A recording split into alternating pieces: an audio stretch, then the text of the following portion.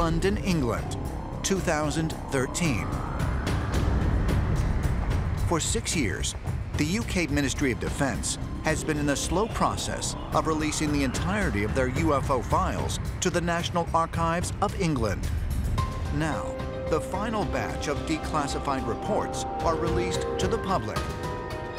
Despite ministry claims that no credible evidence or alien craft was discovered in over 50 years of study, one report from January 14, 2009 includes a fascinating photo of a disc-shaped craft hovering above the world's most famous megalithic site, Stonehenge. Stonehenge has been the site of a number of UFO encounters over the years. The county of Wiltshire itself is something of a UFO hotspot. Dating back over the lifetime of the Ministry of Defence's UFO project, there have probably been several hundred, if not low thousands, of sightings recorded in the county of Wiltshire.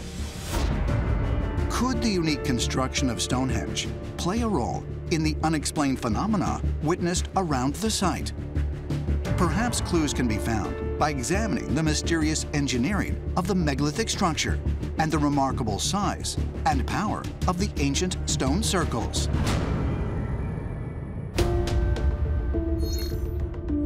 The British Isles, 55 BC. Julius Caesar begins a military campaign to extend the Roman Empire into Britain. His forces are met by ferocious resistance from the native Celtic tribes, led by their Druid priests. The tribes of Britain were all united against the warring Romans by the Druids to repel the greatest general who's ever lived. It would take the Romans nearly a century to conquer Britain. Once they succeeded, they turned Stonehenge into a temple of their sun god, Apollo. But the Romans were not the first to adopt this monument as their own. The Celts themselves had migrated into Britain some 2,500 years before.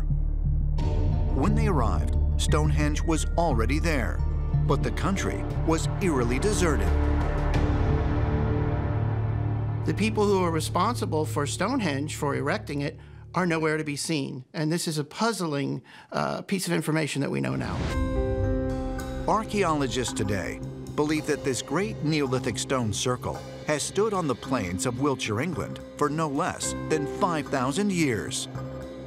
An outer ring of 30 4-ton stones surrounds 5 huge arches whose massive blocks weigh 22 tons each, and which were somehow transported from 120 miles away. It's an astonishing feat of ancient engineering, and the mysteries about its construction still remain. Some of the stones at Stonehenge weigh between 50 and 70 tons. Some of the stones are even heavier. So how could you have moved these into place? How could you have moved them from Wales, where the blue stones, the spotted dolerite, came from, within Stonehenge?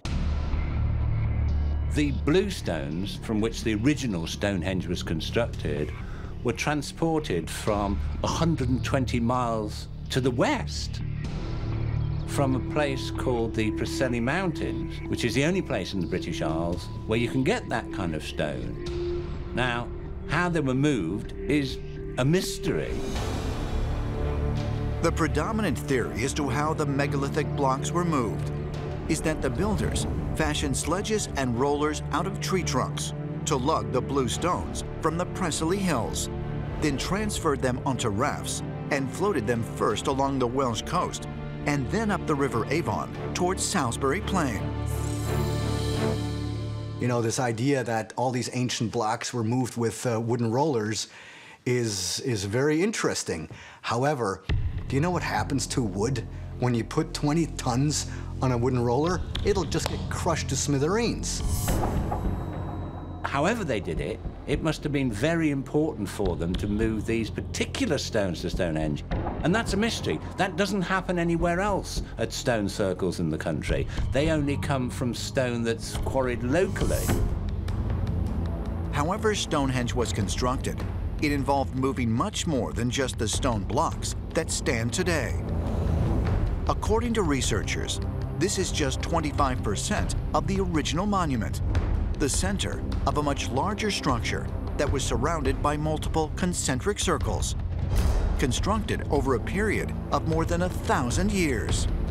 So Stonehenge is very interesting in that it evolves over a very long period of time, and the first thing that goes up at Stonehenge is not there anymore.